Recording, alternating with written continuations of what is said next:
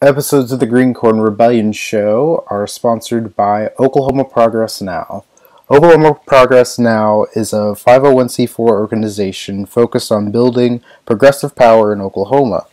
Their primary efforts are on developing progressive content for a 21st century audience, coalition, and capacity building across progressive organizations and causes, and working to see elected leaders who are more responsive to their constituents and the needs of the many.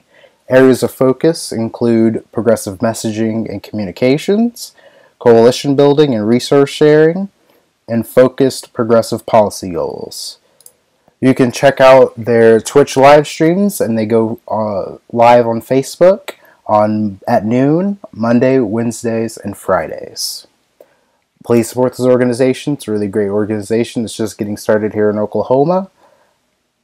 Thank you. Now enjoy the rest of the video.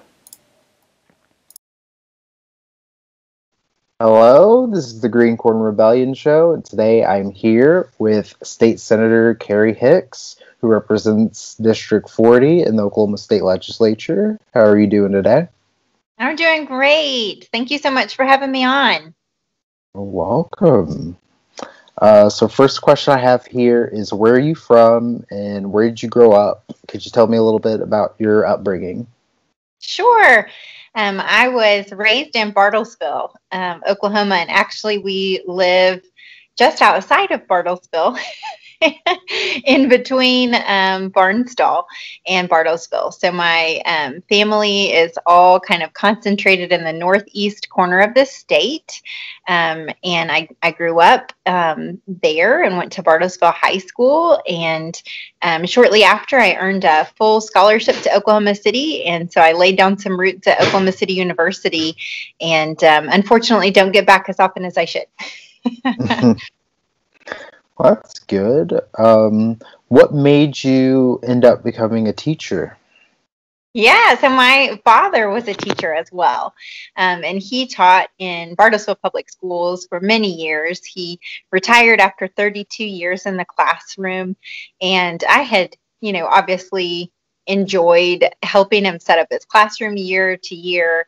But it was a financial struggle for our family because, he wasn't earning very much either at the time.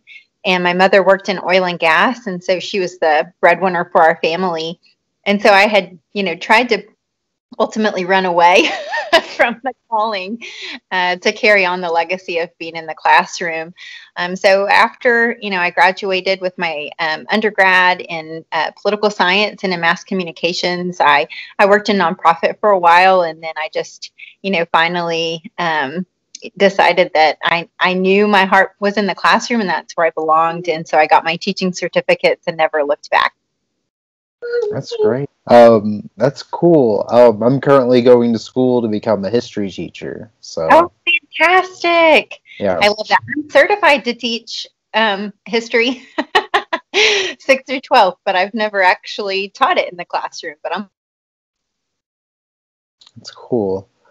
So, what made you run for the state senate?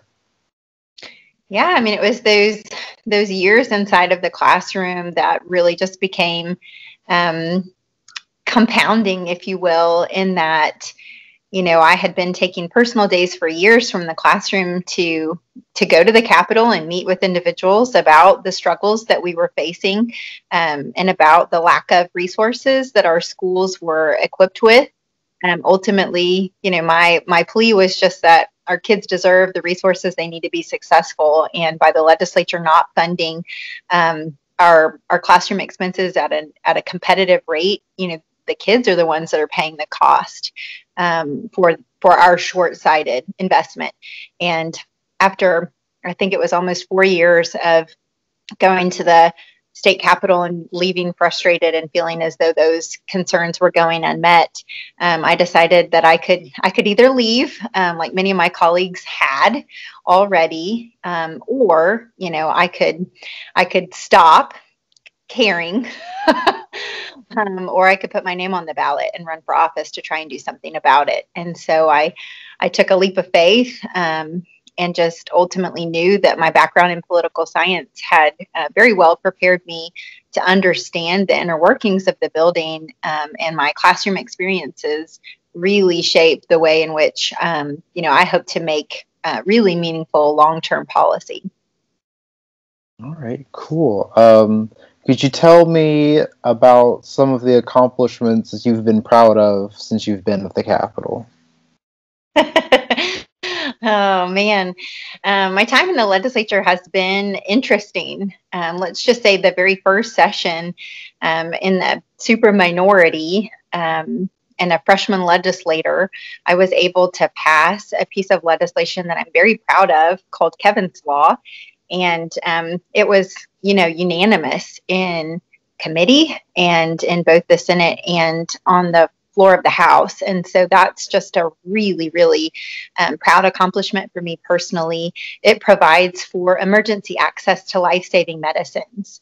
And so my son having type 1 diabetes and knowing the frustrations that we often face in making sure we have adequate supplies on hand to treat and manage his chronic illness, it was pretty frustrating to think that not everyone would have emergency access to their life-saving medications if they needed to. So it was named after Kevin out of Ohio, who had actually passed away because he was unable to get a supply of insulin as a type 1 diabetic, and passed away over the New Year's holiday because the pharmacy was closed.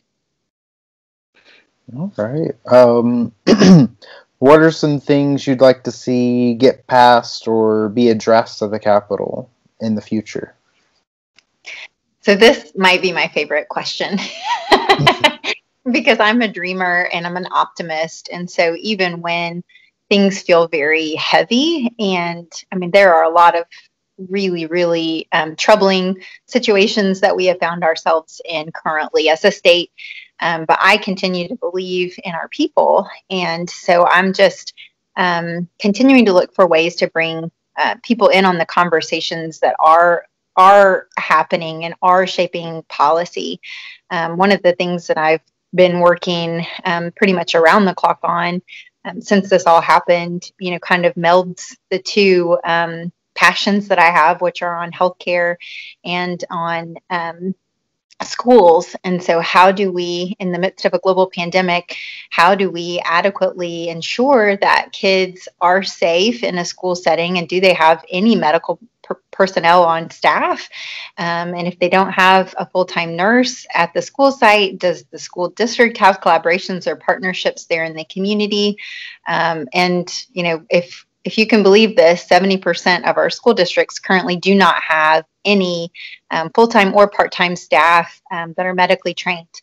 And so that's very concerning, and it should be concerning to most individuals to think that our schools aren't adequately staffed to be able to handle the challenges that we're currently facing right now with a global pandemic. All right. How do you feel about the passage of State Question 802 earlier this summer? I think it was a really, really positive and bright spot for me personally. The data and the evidence has overwhelmingly shown the state of Oklahoma how different our health outcomes could have been and will be now with the passage of Medicaid expansion. That's the great news, right? Is that we passed it as a state, the people voted on it, and they agreed that, it was unacceptable to have the second highest adult population of uninsured individuals in the country.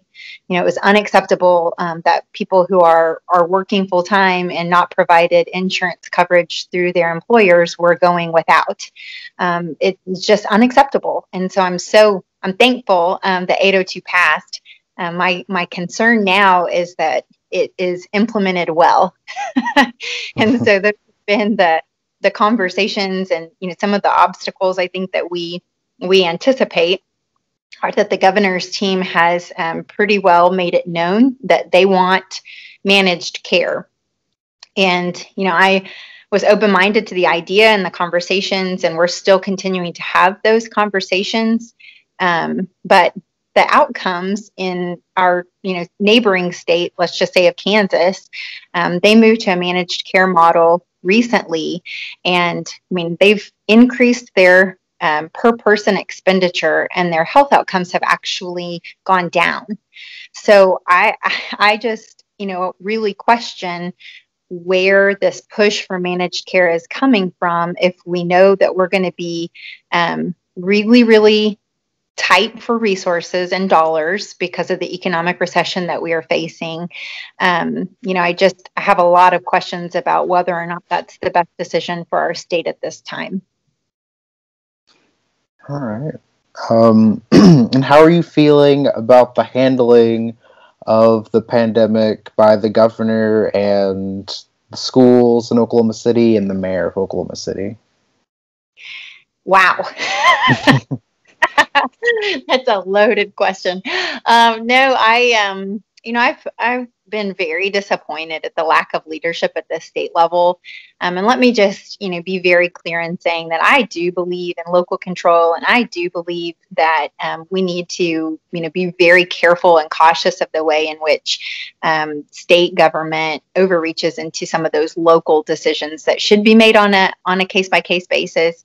But when we're in the midst of a global pandemic that's not just impacting Oklahoma City or the state of Oklahoma or the country of the United States of America, it really, truly involves a community response.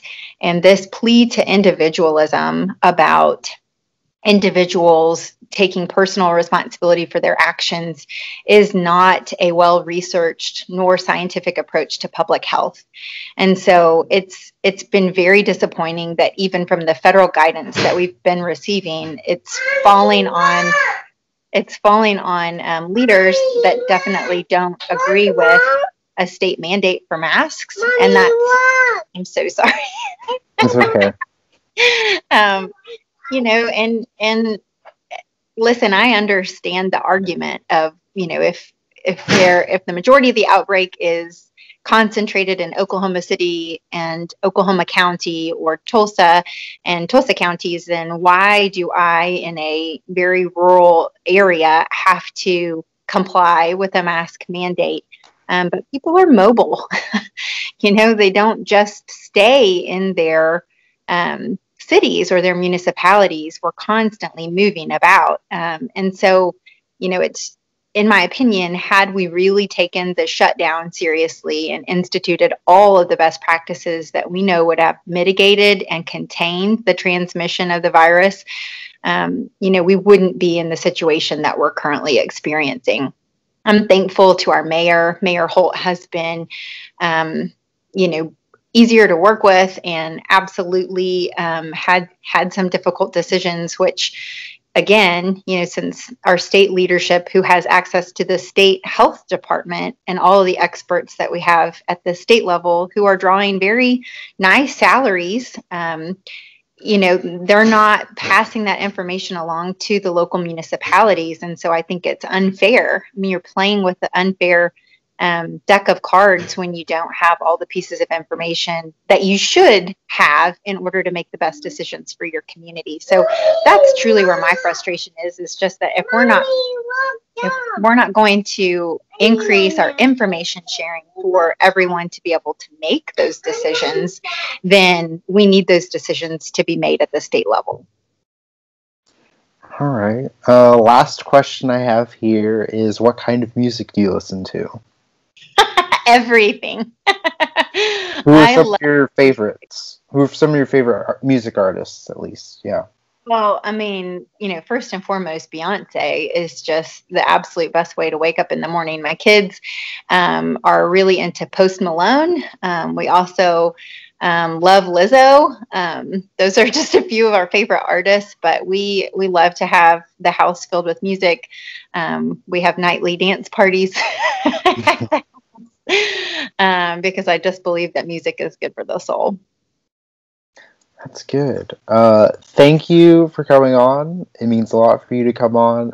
Where can we find you on social media? Absolutely. You can reach me at Hicks4OK, the number 4, on both Twitter and Instagram. It's the same, Hicks4OK. okay. And then on Facebook, it's Senator Carri Hicks. And I just so appreciate the conversation and the dialogue. It is truly one of the most challenging yet rewarding careers I've ever had in politics.